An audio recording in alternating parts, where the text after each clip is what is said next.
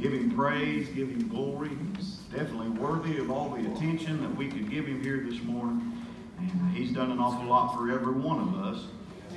The best gift that he's ever afforded us, if we never get another blessing physically or spiritually again, that he gave his life on the cross for us and got up the third day. That's enough to come out here and praise him for this morning if that was the only thing that he done for us. And I'm glad that he's done a lot more for that as we move forward. And it's good to see all of you. Welcome all of you. Getting ready to go to prayer. If you got an unspoken request, God bless. God bless. Anybody got a spoken request here this morning? Yeah, I was talking to Justin, Charlie's from here. He's over there. It's hard as now.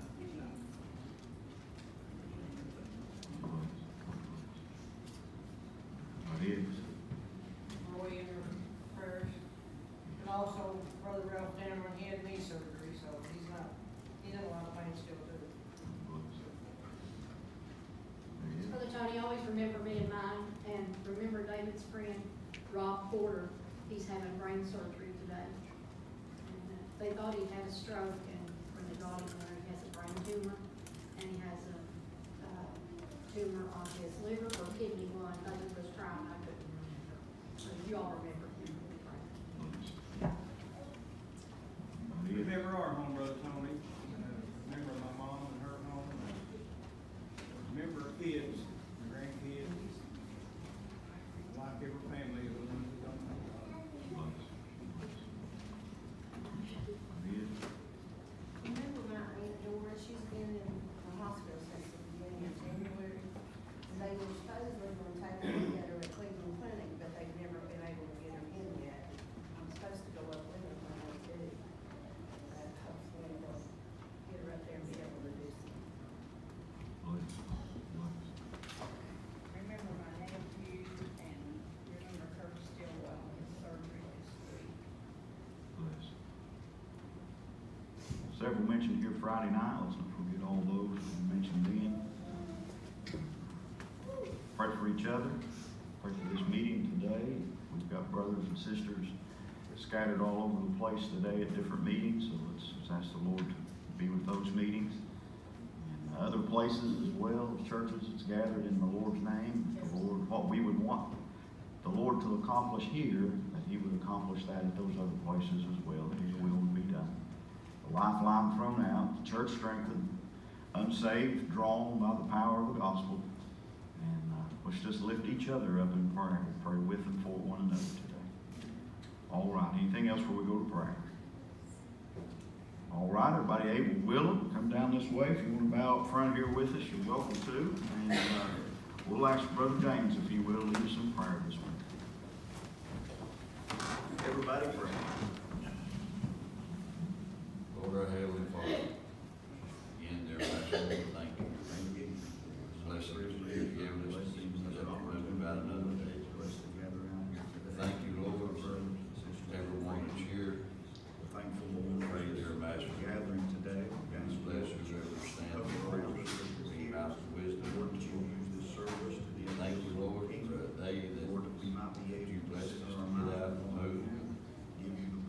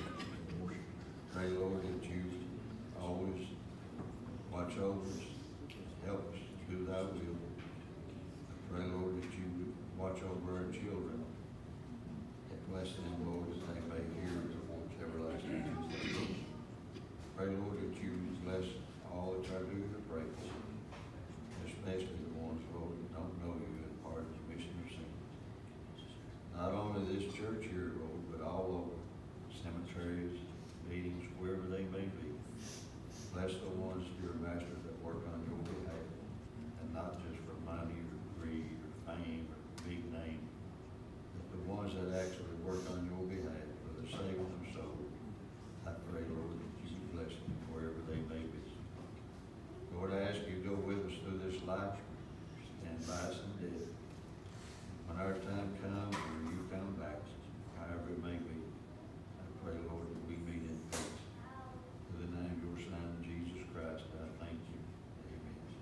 Amen.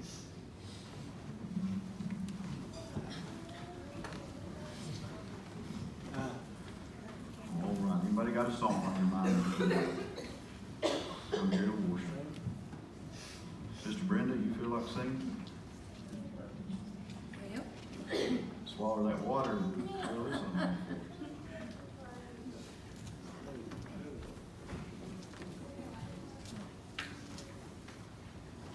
does it matter what I sing? Whatever's on your heart.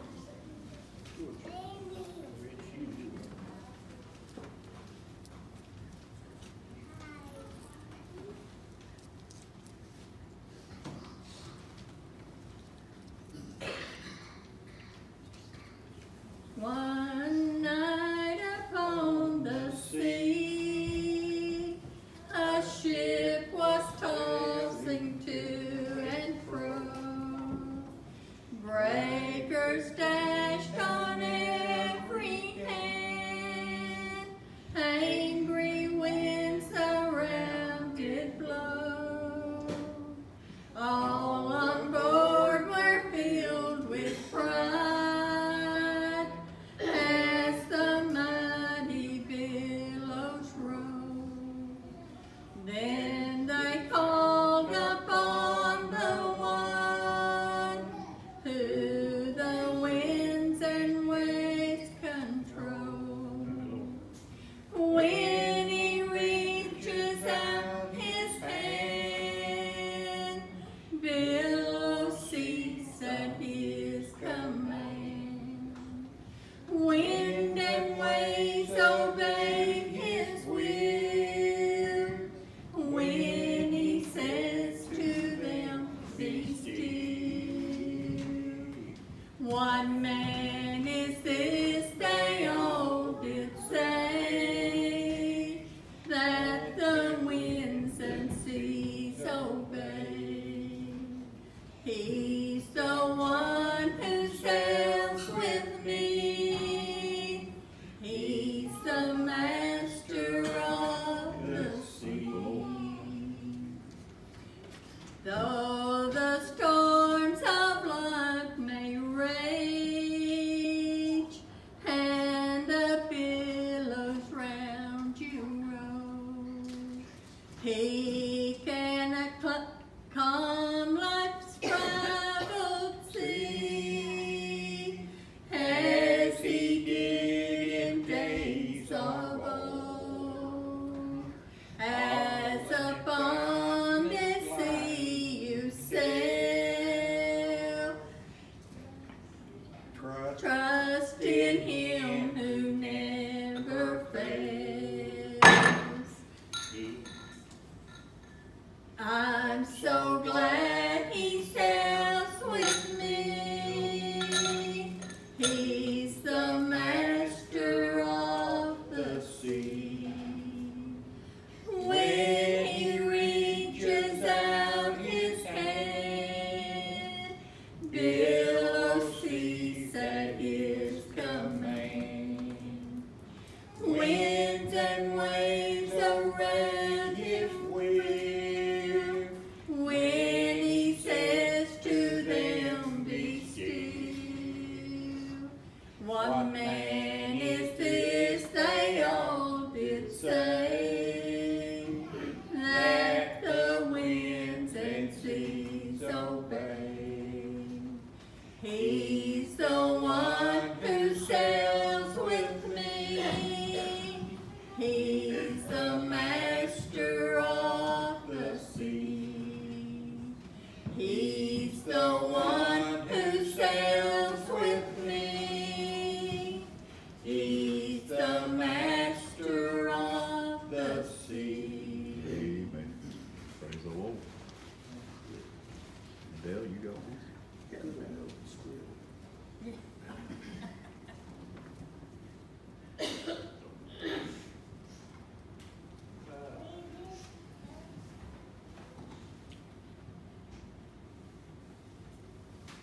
Sue asked me to sing that guard song. Right. Two ago. So I'm gonna sing it.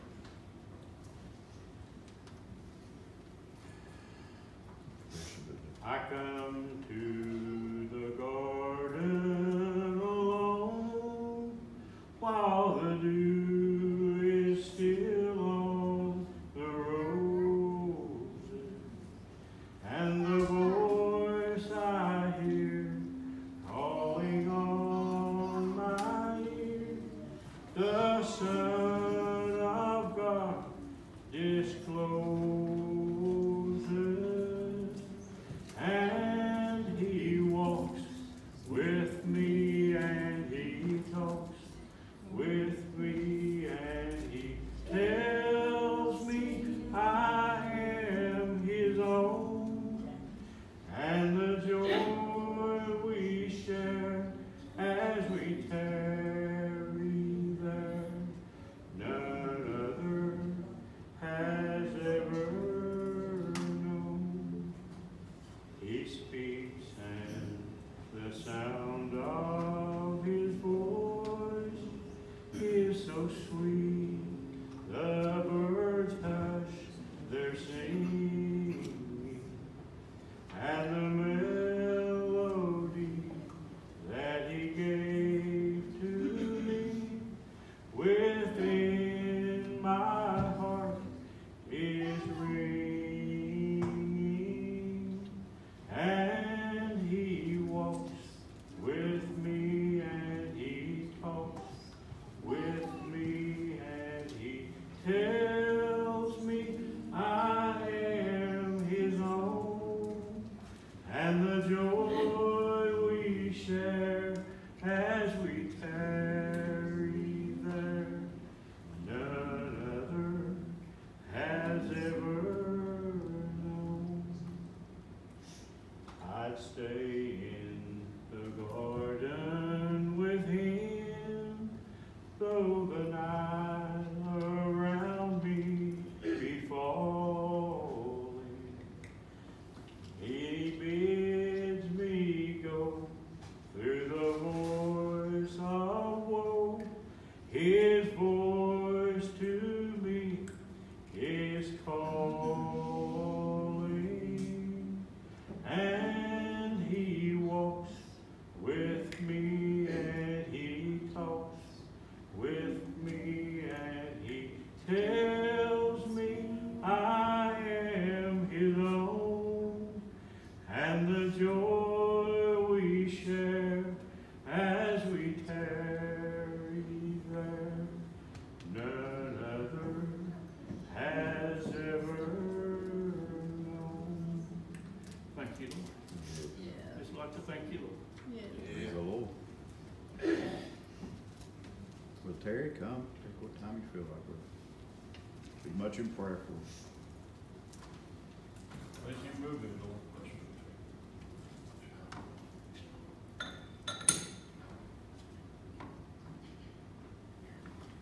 Thankful to be here this morning. Already good service to be in. Yes, what we've heard and felt. I'm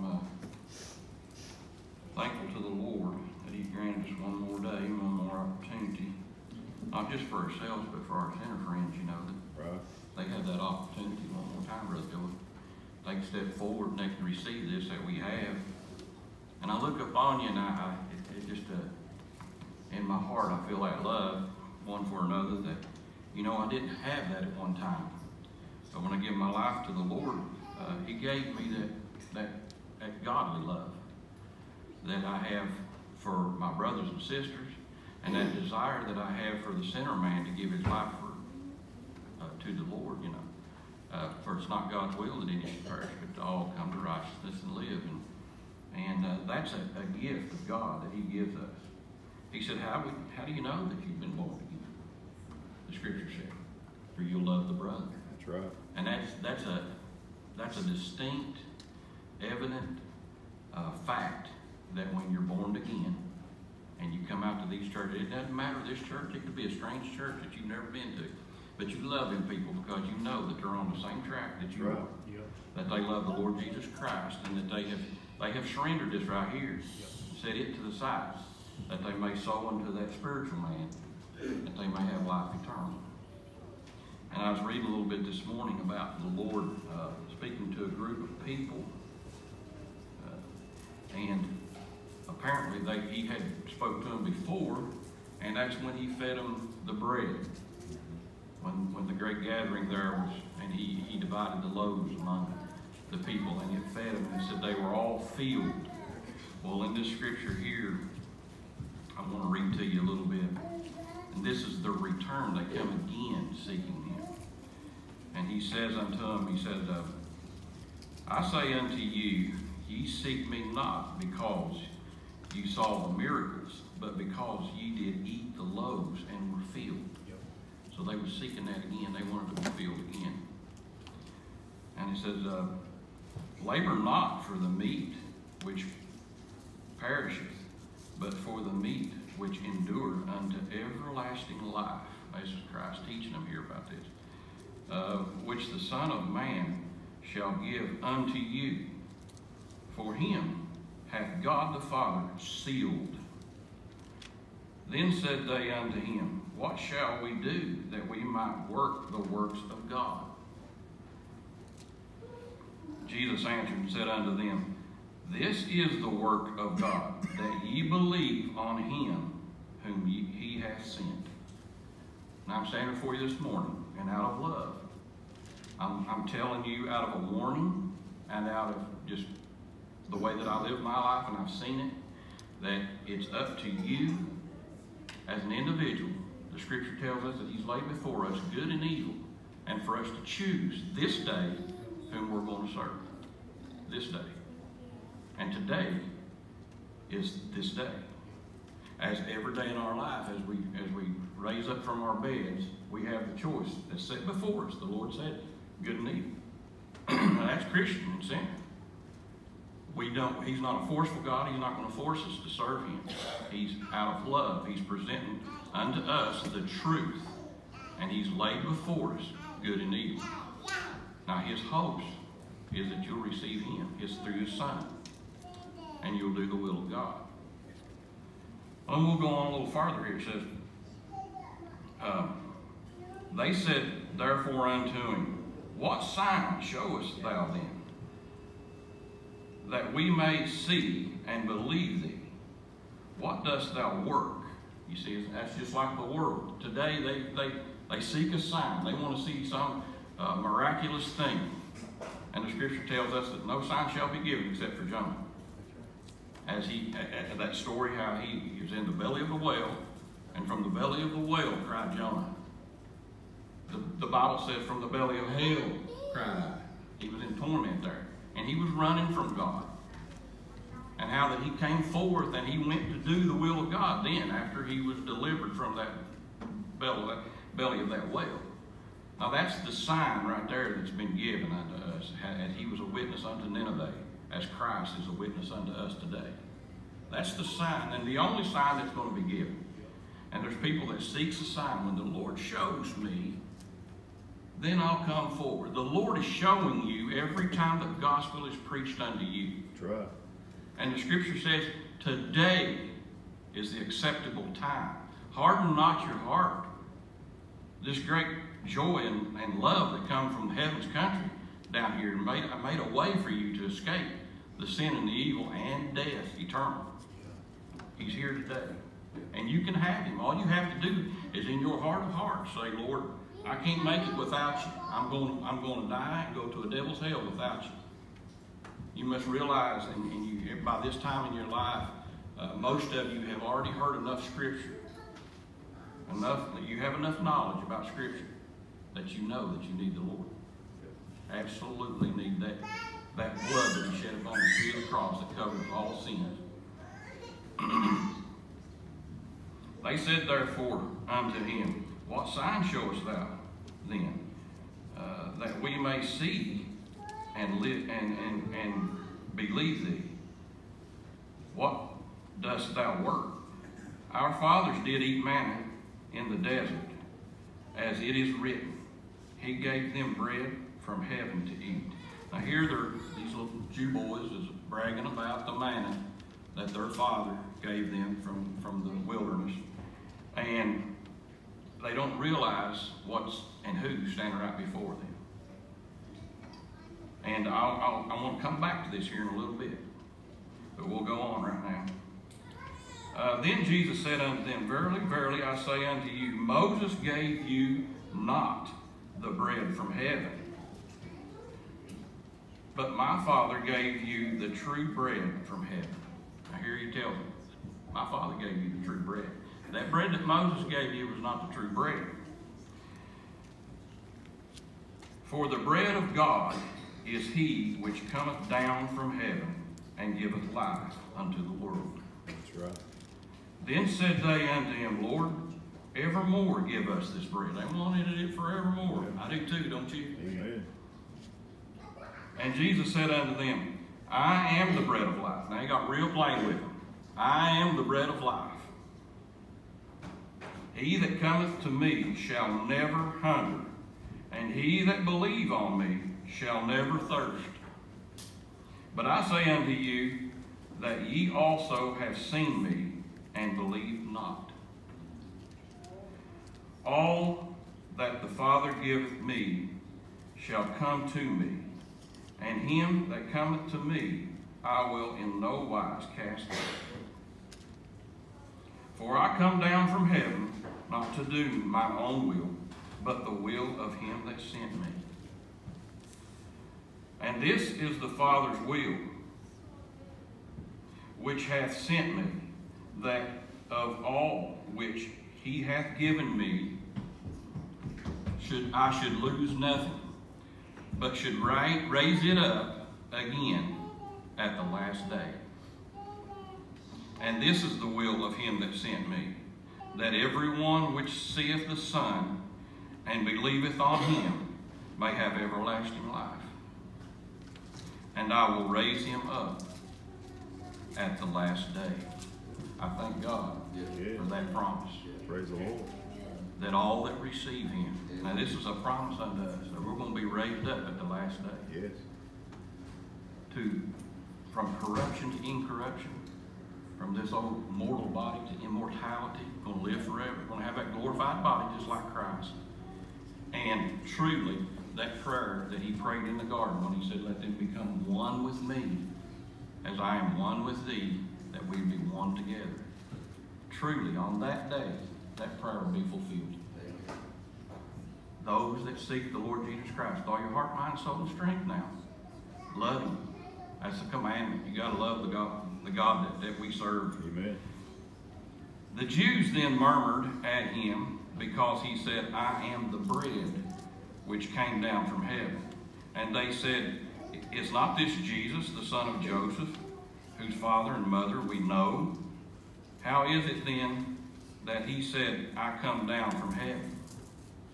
Here they are getting in the flesh again, and they're not seeing the spiritual aspect of what Christ is laying out before them.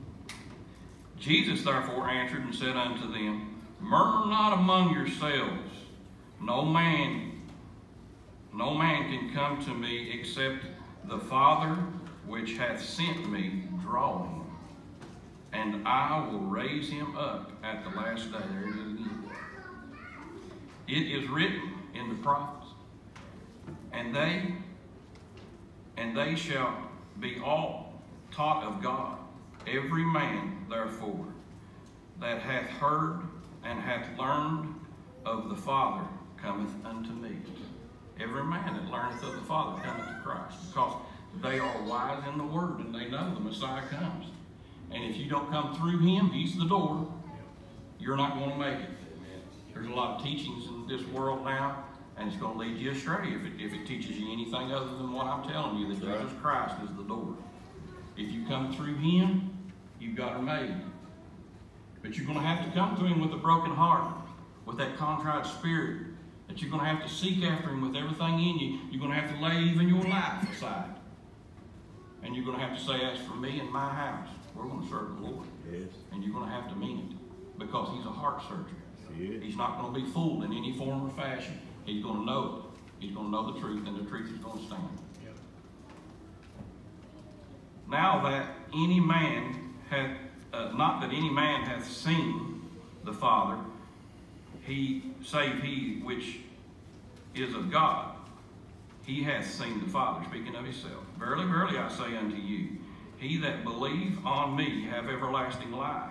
I am the bread of life. He says it again. Your fathers did eat manna in the wilderness and are dead.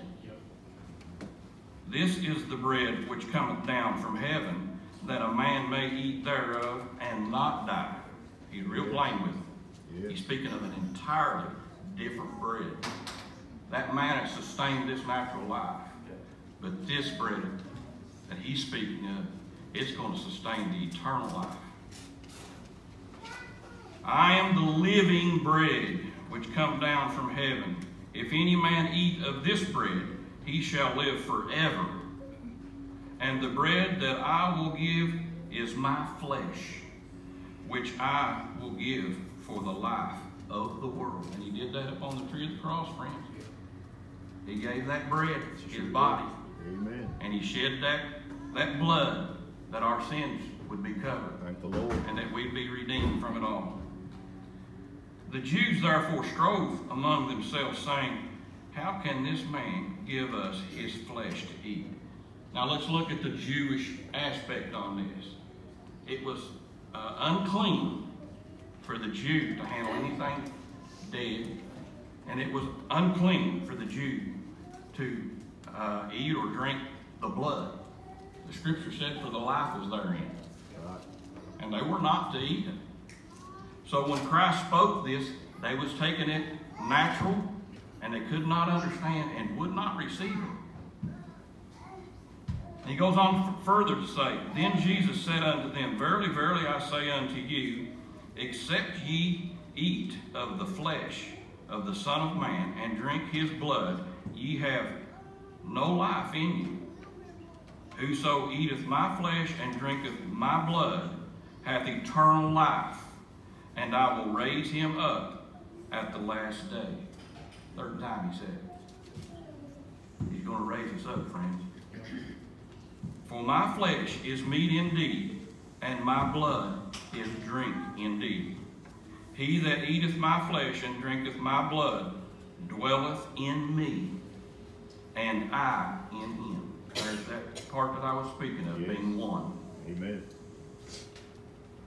As the living Father has sent me, and I live by the Father, so he that eateth me, even he shall live by me. This is that bread which come down from heaven, not as your fathers did eat manna, and are dead. He that eateth of this bread shall live forever. Now, friends, we read on, just to make it short here and shorten things up a little bit. We read on where they were some. They were some that left and went away because of this saying. It was so hard for them to receive because it went against their Jewish teaching. And they was looking at it carnally, in the natural. And Christ looked at his 12 and said, will ye also leave? Will ye also leave me? And Peter spoke up and said, Lord, where would we go, seeing that you have the words to eternal life? Right. Where would we go if we didn't have Christ in this life? We would be, like Apostle Paul said, men most miserable. Most miserable. But I thank God that upon the tree of the cross that Jesus presented his body and that his blood was shed for you and I.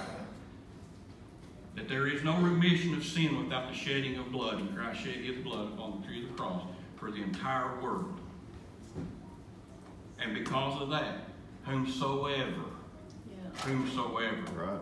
will come forth and receive him, he's given us these promises of eternal life. That he said he would raise us up. Praise the Lord. That is the most magnificent promise in this entire Bible that I have ever read, to know that I have that promise that he's going to raise me up, brother. Because that I want to talk to you about what we do up here. The special, very, very special meeting, and to me it's the most special service that we can have. And that's the union communion. Right. And we take that unleavened bread, and I want you to look at this. We take that unleavened bread, and we take that fruit of the vine,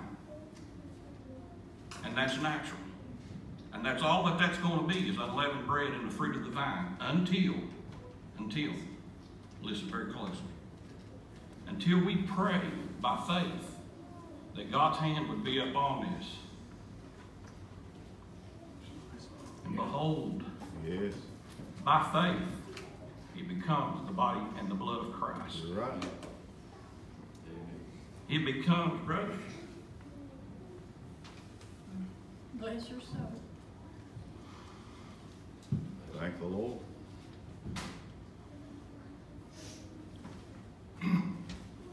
it becomes the Savior. He's here. Yes. And when we partake in that, we're doing exactly what he said right here. Now I want you to understand what's going on here. The Spirit of God, which dwells within us, when we pray that prayer, that this body becomes the Lord Jesus Christ. What's actually happened there is that the Spirit has manifested itself in the natural. And we truly take the body of Christ and we truly drink his blood. Yes. That's what Christ was speaking to these people about, and they couldn't receive it. They didn't have the Spirit to reveal it unto them, what he was talking about. They were in the flesh and in the natural. And when he brought up things like this, many of them went away. They couldn't receive it. But I thank God that I was born and live in a time to where when I was born again, that Holy Spirit came within me. And these mysteries that was in this Bible began to open up unto me through the Holy Spirit. And that manifestation that we have here, they didn't have back then. There were very few of them that had that manifestation of the Spirit in their life, to where it came right down among us. It dwelt right among us. And today we have it right in us. And I thank God for that. Yes. Amen. Praise the Lord. Amen. I am very thankful, Glory. very thankful Yeah. that we have that Spirit within us, that leads, guides, and directs us, that corrects us when we err. It'll tell you, brother, when you do something that's not according to God's plan and his will for us, it'll immediately correct you. Amen. It'll say unto you, that little small still voice that spoke to you when you was born again, and it's the same one, and it'll say unto you, that wasn't right. You better get shed of that. You better get on them prayer bombs. Yes.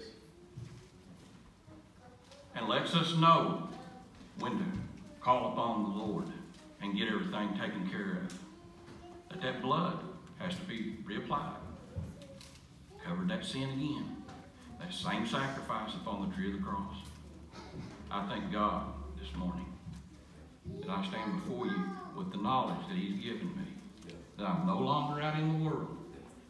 That I know that I serve a God that sits at the right hand of the Father.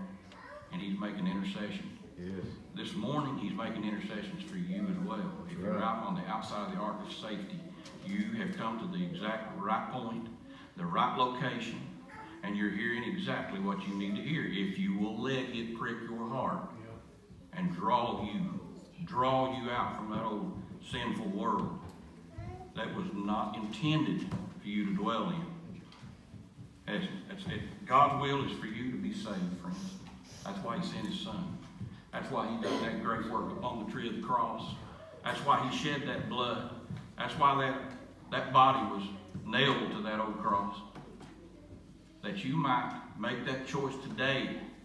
That you might come out of the lost and dying world and you could place your heart and your mind and your soul and your body in this body of Christ. In the church. That you serve the Lord while you're here upon this earth. You're his footstool. And he can get works out of you. You may touch some other soul by just the spreading of the gospel. by just saying what the good Lord has done for you in your life, how that He brought you out of the field of sin, you may touch another soul, and they may see something in you, that Holy Spirit, and they may say, Lord, I want that. I want that. I'm tired of living the way I'm living. Right. I want the Lord in my life. I want that life, that sweet, beautiful, peaceful life that Christian men and women share. That when the worries of this world just rant and rave, and yet we have a peace that surpasses all understanding. When I was out in the field of sin, I didn't understand that fully. I saw these Christian men and women and the peace that they had and how that they lived their life, and when bad things would come up on them, that they would solve it all with a prayer. And I didn't fully understand that until I came out of the field of sin myself, and I received it unto myself. And boy, I felt it then. The night that I gave my life to the Lord, I'm telling you that I had a peace, that a stillness in my life that I had never witnessed. It was almost as if it was something that was almost unbelievable. Is this really happening to me? Did I just receive this? Is this real? And it seemed like everything was a little more colorful, that my entire attitude had changed about life. That it wasn't all about what I can get and what I can have and what I can strive and work for and scratch out. But it was about my treasure was in a different location. Yes.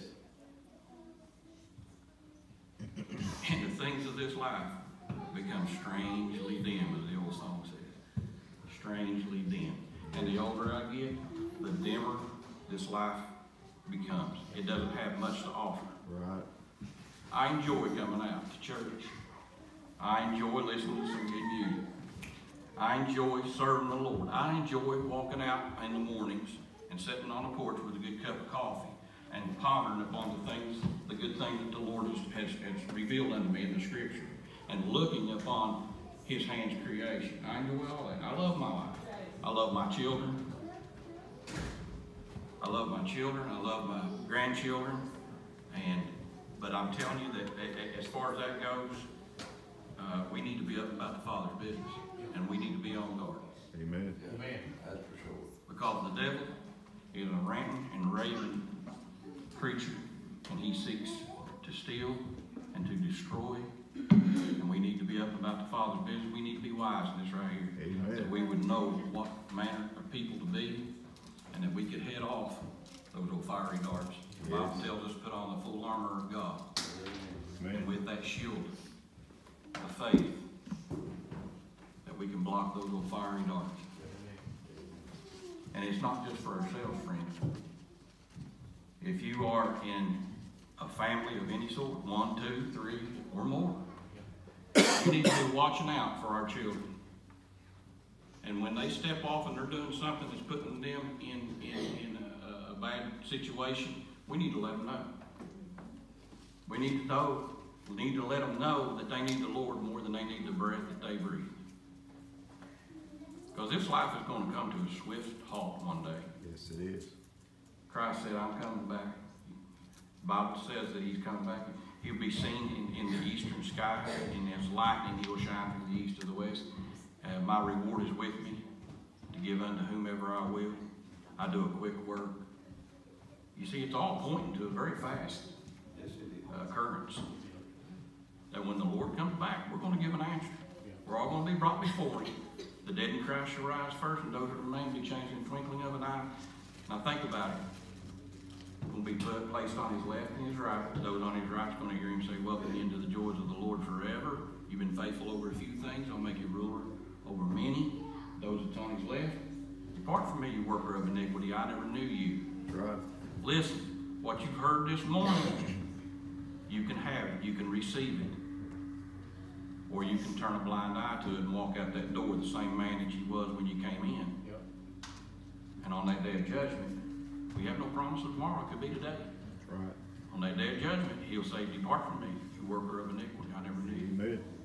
Another important scripture in here. He said, there will be some on that day that comes unto me And they will say, did we not gather in thy name? Did we not pray, heal the sick in thy name? So forth and so on. They've done works in the name of Christ. And he's going to say unto them, depart from me, you worker of iniquity. I never knew you. Let me tell you, there is power in the name of Christ. Yes. And if it's his will, he will work miracles in this life. He will work miracles in this life. Don't think in your heart or your mind that any of it came from you. Right. There's men out there that believes, truly believes, that if they're present, that these miracles will occur. If they pray the prayer, these miracles will occur. You've got to have faith, don't get me wrong. Right.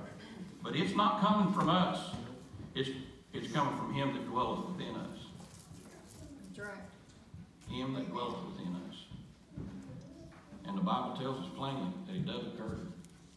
And the Bible tells us if there be any sick among you, they can call upon the elders, that they would come out and lay hands upon him and anoint his head, and he'd be healed, and his sins be forgiven him if he had sinned in him. These things are pondering upon our hearts today. I've been there. I've called upon the elders. I've been anointed, and I stand before you in fairly good condition as far as I know. We don't know. And I'm thankful unto God that he's touched this boy in more than one way. He's touched his flesh. He's touched my spirit, my mind. He's elevated to higher and better things. And it's my hope and prayer this morning that you'll receive this great Savior that I've been speaking to you about before it's everlasting too late. May the Lord bless you and keep you in my prayer. Bless you, Brother Terry. Good work, brother. Thankful for what we've been listening to, been a part of already here today. I hope you'll treasure up what Brother Terry has been speaking about, that bread. Did you notice there what he said had taken place right before that chapter there in John where he was reading from? The Lord had just fed a great, great multitude of people. And he took just very little and made a whole lot out of it. And not just those, but we find women and children included in that great multitude that was there. And the reason that crowd was there that was listening to him that day, that where Brother Terry started reading from in John, the reason that crowd was there was because they saw that miracle of that great multitude being fed. That was the reason that it caught their attention. They saw the working that was something that couldn't have been of this world. It had to be something supernatural, more powerful than man, and that caught their attention, and they came by to see what was going on. As they came by there, then he started speaking to them the Word of God. Right straight from his lips. That was all in red letters down through there that he was reading. He let them know that what they had been blessed to see and be a part of there by eating some natural physical bread. He even reminded them of what their fathers, their forefathers had gone through back there, and the story they were well acquainted with. Those children of Israel, when they were going through the wilderness, and they got out there and started complaining. They'd already seen the working of God come by and begin to bless them and help them cross that sea. All those plagues had been pronounced, and they saw that down in Goshen they weren't harmed at all because they were where God wanted them to be. Crossed that great sea there, dry shod according to the Scripture. Got on the other side, and here we are, we're going to starve to death. We should have stayed back there in Egypt. Isn't that like God's people today? I hear complaining all the time. We're no different than they are. We're made out of the same lump of clay they were. But God began to let them know he was still in charge. He was still powerful. Sent manna that came down from above. There's a big sermon in that manna and what that it is. Began to describe it, what it looked at. It said it was white, like coriander seed. And it covered the ground like a hoarfrost, Brother James. Told them, you go out and you gather that up, you get what you need today, because if you keep a little bit back, and you get too much, then tomorrow when you go back, you try to get out of your basket again, it'll be rotted. It won't be any good. It'll be spoiled. You got to go the next day and take care of the next day. Now, that's a good blessing for us as Christians today. If we'll come out here this weekend, God can give us exactly what we need today. It's not beneficial for us altogether in our spiritual walk. It's good for us to look back at how God, and I've been in some meetings, been in some good spiritual services that I've truly ate from that bread from up above. And it's filled me up. It's allowed my cup to overflow. I've been blessed to feel the good Spirit of the Lord. Still some in my memory. I can tell you exactly who was there and how that the Lord blessed us. But you know what? As good as that was, as much strength as I got from those good meetings, that we've seen right here in this gathering, this house and other places, I can't live today on what that done for me back there. I need another dose of it today.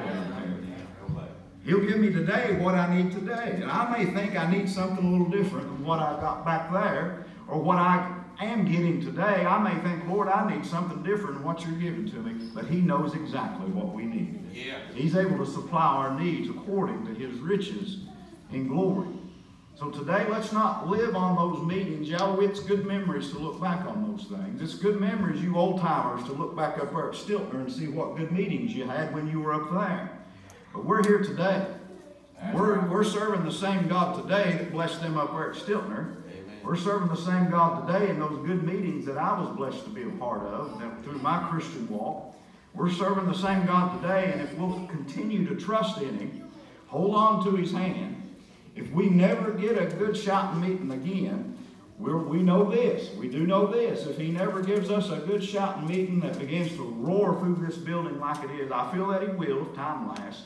But if we never do again, what we received the day we were saved, the peace that we got right now, knowing that we're a child of His, and knowing one day after a while that we're closer now than we were when we started, that should be enough to keep us moving forward here in this life. If I never see another joiner walk down this aisle, that should be good enough for us as we move forward, knowing that we're telling the truth, knowing that we're doing what God wants us to do, knowing that we want to grow closer to Him, as the brother began to read there, that Him and us and Him having that close relationship with God. And you talk about close communion, that's close communion right there. Having that communication on a constant basis, as Brother Terry began to speak about Him being upon that throne, interceding on our behalf, that we've got the opportunity to go through Him to the Father.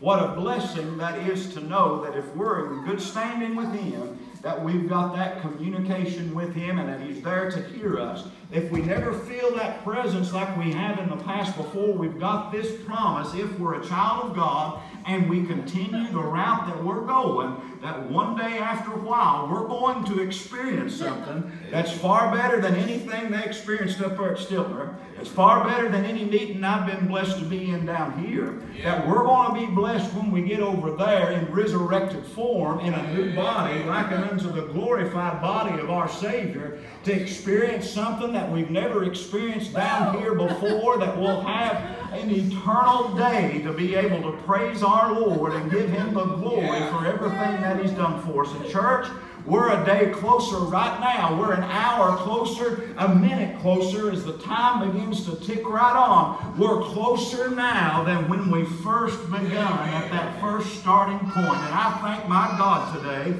that we've got a hope on the other side. So what are we going to do in the meantime? Let's keep gathering like we are. When we do gather like this, let's talk to the Lord, and He'll begin to give us some of that manna from up above. Did you hear what He began to speak of there? That holy manna. Your fathers, they did eat manna in the wilderness, and they are dead. That natural bread that we eat, the natural food that we partake of, it will sustain this body for just a little while. And if we eat something in the morning, by noon or by evening, depending on how much we eat in the morning, I guess, we're going to have to eat again if time would permit, because this body begins to get weak. I remember my old mama saying after she ate her breakfast, have a big old bowl of cornflakes, and about noontime, you know what she'd say? My cornflakes are getting weak, and I'm starting to get a little hungry. Don't we get that way in our natural bodies? That ought to be the way we are spiritually, because as he went on, began to proclaim there, as we read the Word of God, blessed are they that do hunger and thirst after righteousness,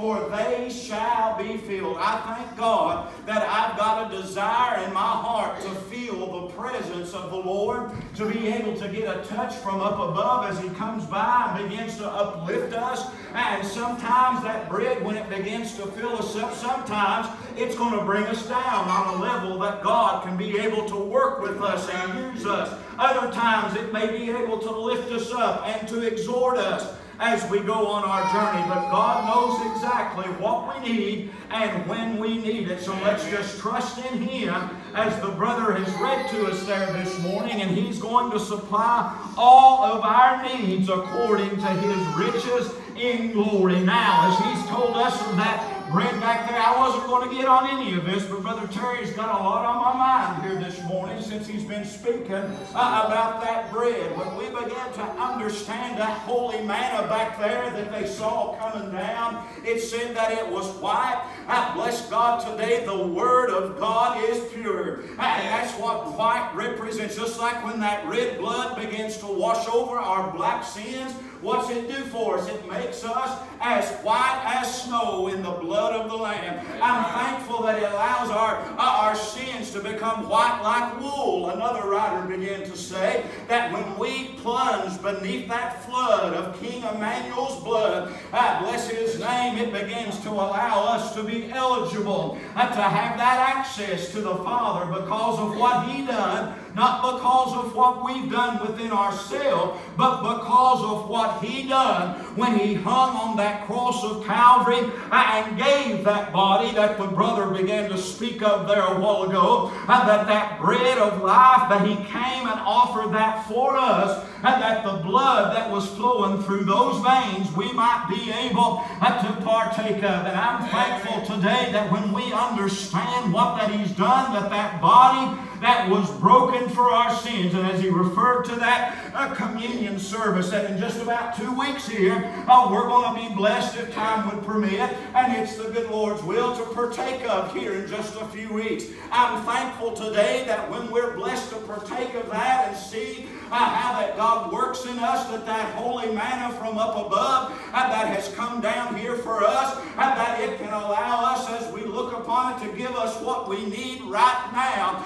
And that was able to sustain us because He said, your fathers, they did eat manna in the wilderness and they are dead. And just like Mama eating her cornflakes, we're going to get weak on the natural things of this life. But if we begin to eat of that true bread of Jesus Christ and get that bread inside of these bodies of ours, spiritually speaking, then we can have something that can sustain us, that can strengthen us. But our problem so much is that when we begin to eat of that, that our natural flesh wants to begin to start fulfilling the desires of it and pulling in the things into our mind, into our life, into our heart, which is going to cause death to come upon us and will cause us to starve spiritually if we forsake the way that God has told us to come to eat of this. Now, our mind is reminded of a time when John began to speak back there one day when he was told by the word of the Lord. He said, I want you to take this little book and I want you to eat it up.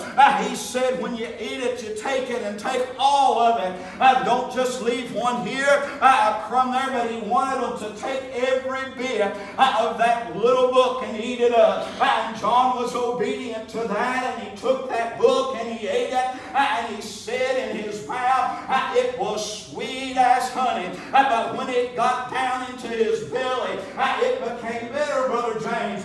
Just what this word does for us when we begin to look upon it and see the blessings from it. At the first glance in our spiritual stance, it may look so sweet to us, but when it goes right down into what this flesh wants to do, it goes bitter against what I want to do in my natural life. But I thank my God today that He gives me the strength, that He gives me the help to be able to sustain these members, because if I follow after these members that this Word of God is bitter against, that it will lead me the wrong direction, that it will cause me to fulfill the wrong desires, but if he that will hunger and thirst after righteousness, he shall be filled. Let's get it down on the inside and let it begin to work a work that only it can work. And praise God today, if we will look to that as writer began to speak in the book of Corinthians, as Paul did say back there, when he spoke of how that Moses began to lead those children, he said that they did all eat of that same spiritual meat, and they did all drink of that same spiritual drink, and they drank of that rock, and that rock was Christ, which followed them. That bread, he told us there, was Christ. That meat that they were blessed to eat of, that holy manna, now not the literal bread, but the holy manna of God. Yeah.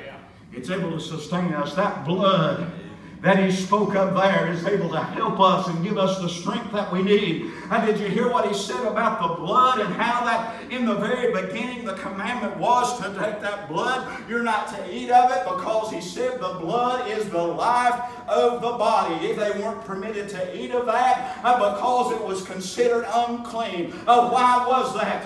When we begin to look at our blood today, you know what? The blood that I have flowing through this natural body, it inherits sin right from the very start of things. My life and my natural body today is sinful, but I praise his name this morning to know that Jesus was without sin, that no guile was found in his mouth, that blood that flowed through him had no sin, had no guile. It was the only perfect sacrifice that could be offered to mankind here, for mankind here, and that we might have a hope beyond the grave.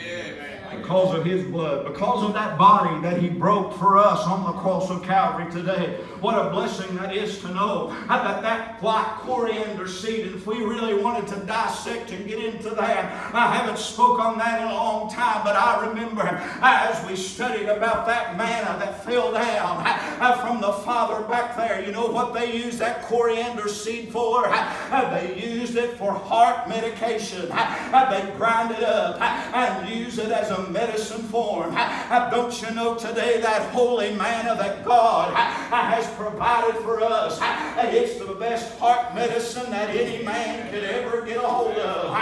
It will be able to go into an old dead, a stony heart, a cold heart, and praise God, that manna from up above can make you alive, place inside of you a new heart. That love, did you hear what the brother spoke about? Loving him. Hey, that if we're born of God, we are born of love. And if we're born of God and we're born of love, we knew that we passed from death into life, as Brother Terry told us, because we have that love for the brethren. I'm thankful that I've got love. That I was born of love. Because I'm born of God, I'm born of that love. And if we'll continue in the route that he's told us today, the Bible lets us know that that love can help us. That love can keep us from doing the wrong thing sometime. That's why he let us know in the great chapter in 13 of Corinthians, of that great charity chapter, the love chapter, that it can hide a multitude of sins. Let's continue right on. Greatest of these is charity, he said. And I'm thankful for the love of God that he's provided for us. That white coriander seed can give us the best medicine that we could ever obtain from. He said, I am the bread of life. But you know what else he said as he walked here? I am the great physician. He's the physician from on high that can heal our broken bodies, our spirits that are sick with sin. Yes, he began to heal a lot of folks as he walked there and caught their attention and performed many miracles. He's still yet ready and able today to heal these physical bodies of ours. But there's a work more sickness around our people today that's eating harder at them than a cancer ever could in a natural body. The most aggressive cancer, the most horrible disease that a man could ever be pronounced upon here, diagnosed with.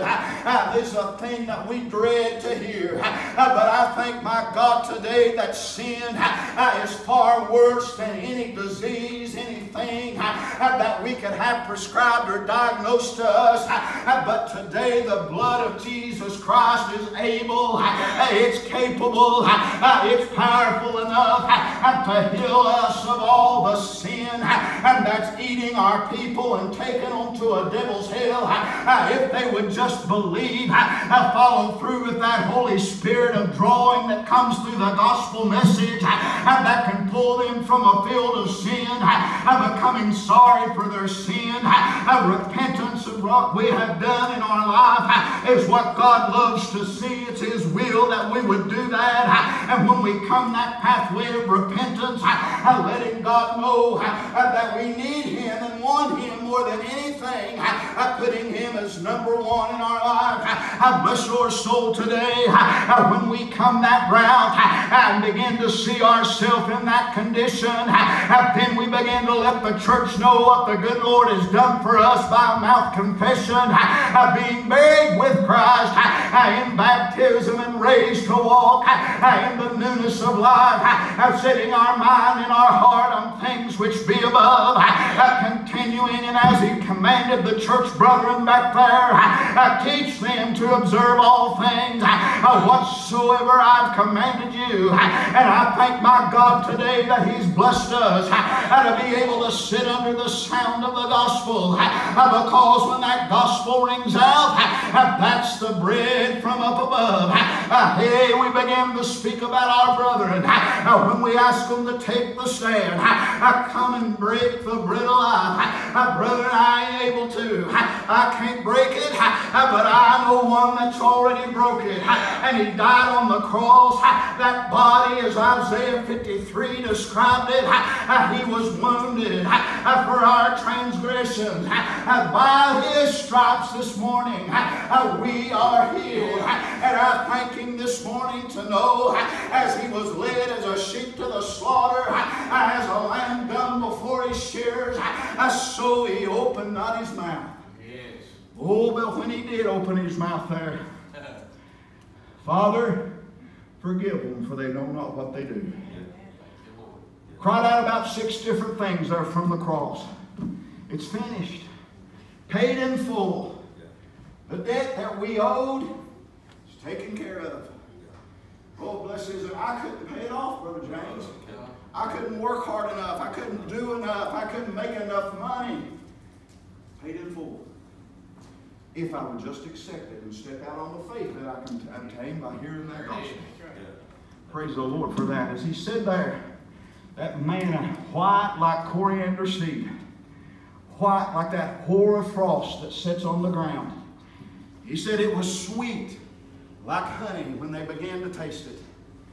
As they began to get it, it sustained them for just a little while. We've already made it clear that that bread that we're eating of, it's able to sustain us as we go forward. It never grows old. It don't get stale.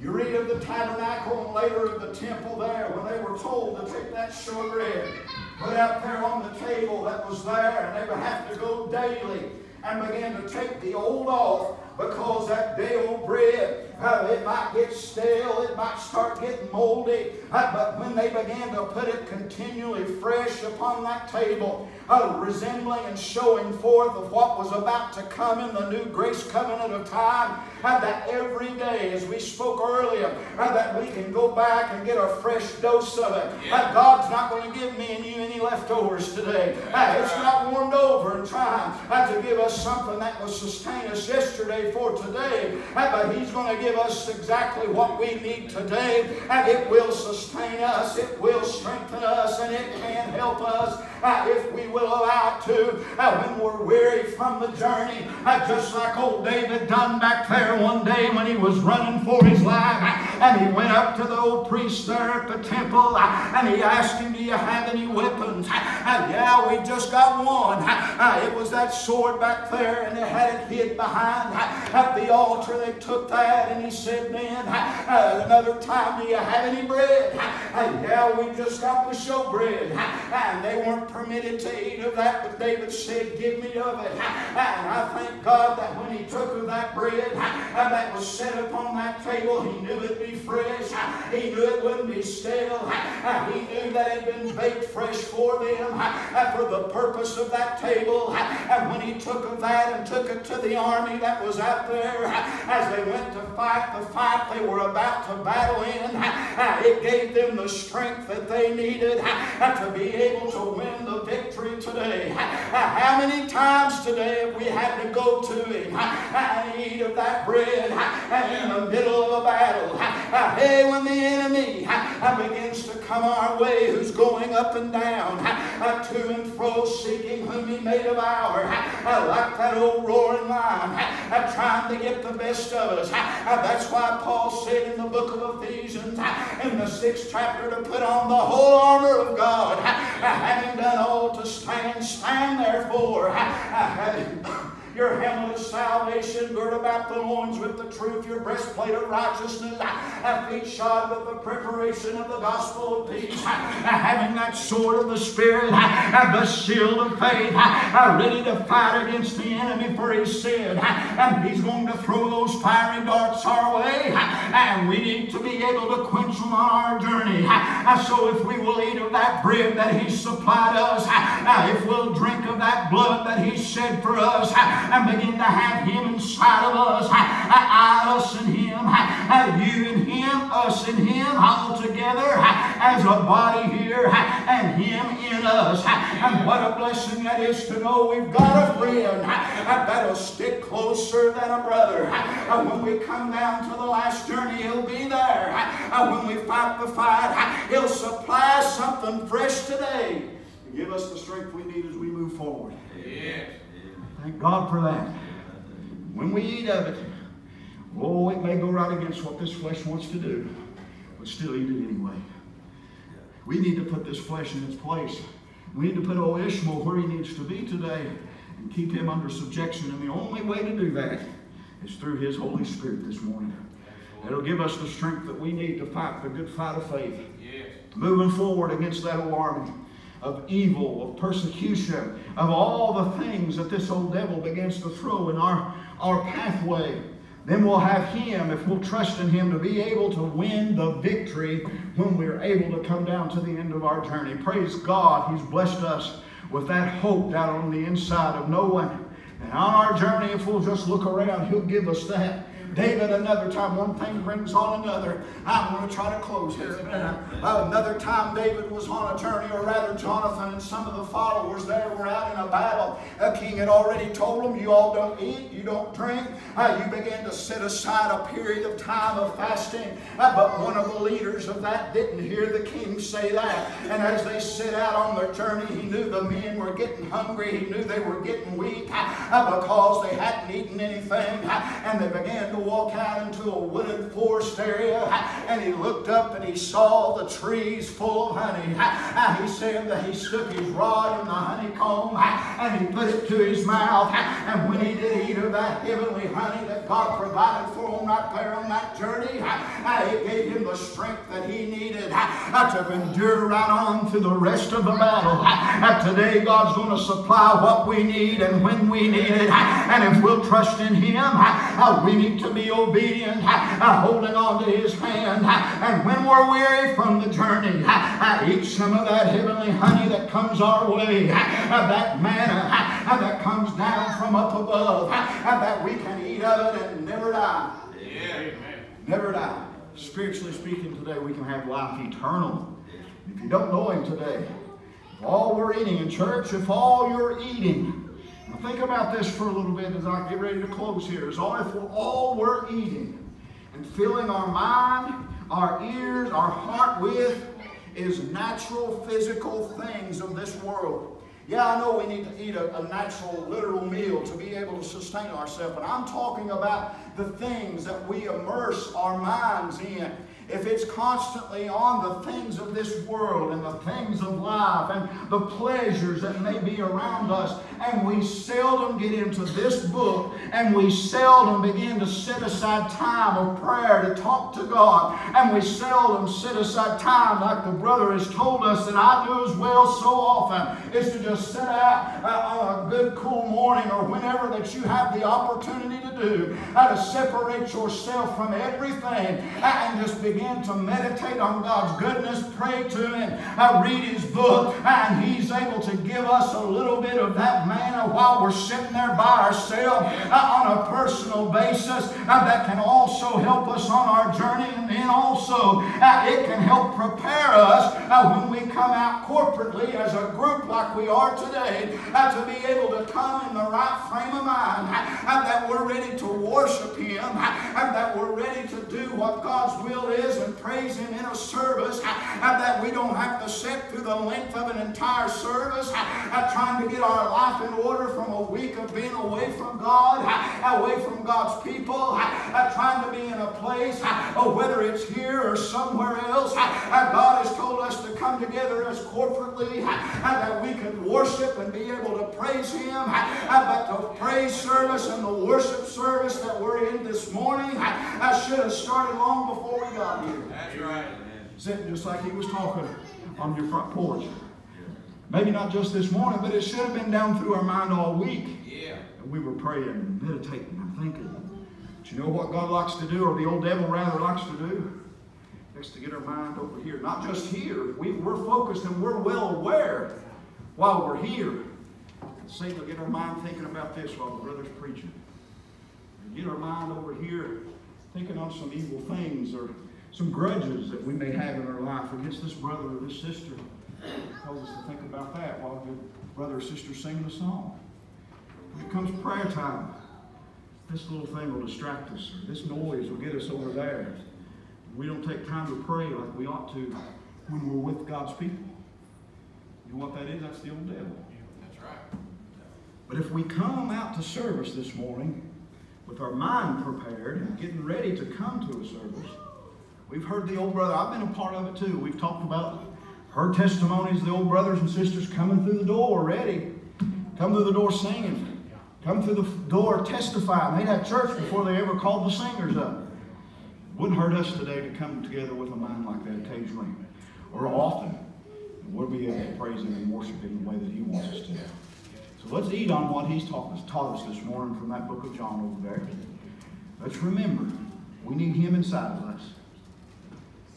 We need to be in Him. We need to eat of Him. If we're not careful, I said I was going to close, but let me throw this in there too. Don't call me a liar this morning. Let's think of this. He said a little leaven. Yeah. Little leaven leaveneth the whole lump. You sisters, you all know what leaven is. Yeast. Y'all use that to allow your bread to rise and make it to do the things that it's supposed to do while it's baking. A little leaven. It just takes a little bit of that to get in the dough. Once it's in there, you know what it starts doing? It starts spreading. Some of you sisters use that Amish bread. You share it, and you just pinch off a little bit of it, and you share it with somebody else, and they'll mix it up, and then it'll grow from there, and then they'll take it and pass it on to their friend or another sister, and it'll grow from there. You know what's causing that? That's that yeast inside of that growing. That's right. And spreading throughout that dough. He's told us that unleavened bread that He referred to here. Unleavened bread. Don't have any contaminants in it. Don't have anything added to it. Yeah. He lets us know that if we're not careful, the sin in our lives will contaminate our bread, and it'll begin to spread. It won't just affect me. If I get close to around Brother Terry and I'm around him long enough, it'll start affecting him like a disease, like a virus that starts spreading. It'll start rubbing off on people. Negativity can be some leaven. If you're all the time negative and you're around people that's constantly negative, it'll rub off on you. You can be the most positive person that there is, and if you stay and work with or live with a negative person that everything they say is constantly negative and complaining, it'll rub off on you. It'll cause you to be brought down. You may not altogether start complaining and being negative like they are, but it'll bring your demeanor down. So what should we do? Let's get the leaven out of our lives. He said to purge yourselves of that leaven. That can be taken in many ways, whether it's a member doing the wrong thing, whether it's sin coming into our lives, whether it's being around things that cause us to be distracted or contaminates our Christian walk. But let's keep the pure bread, Jesus Christ, at the center of our attention. And if we'll eat of that bread, I promise you it can sustain us and give us what we need. Going back to what he said there, your fathers did eat manna in the wilderness, and they are dead. But this bread that I give you, if you eat of it, it'll be in you as life.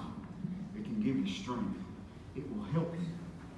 This bread that I give you will give you strength on your journey. So let's hold on to him. All right, let's stand, get a song. While we sing, church door is open. If there's one or more ready for baptism, you can come down and let us know what the good Lord has done for you. Church, you all move as you feel led here this morning. Let's sing What a Day That'll Be. Let's just all move. The Lord leads us today. There is coming a day when no heartache shall come, no more clouds in the sky, no more tears to dim the eye. All is peace forevermore on that happy golden shore. What a day, Lord,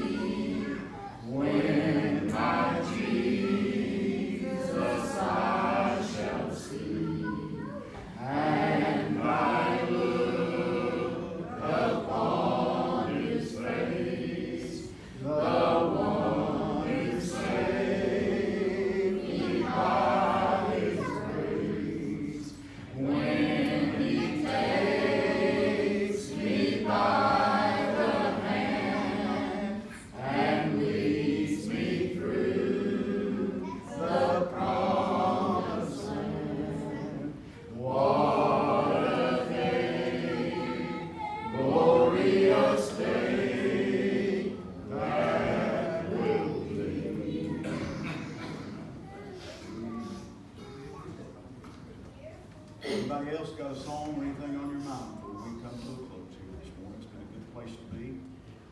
For everybody. We will say this before we close. If one or more desire the prayers, so those in your hand if you're unsaved, like the church can be praying for you, one or more families. God bless. All right. Anything on anybody's mind at all? All right.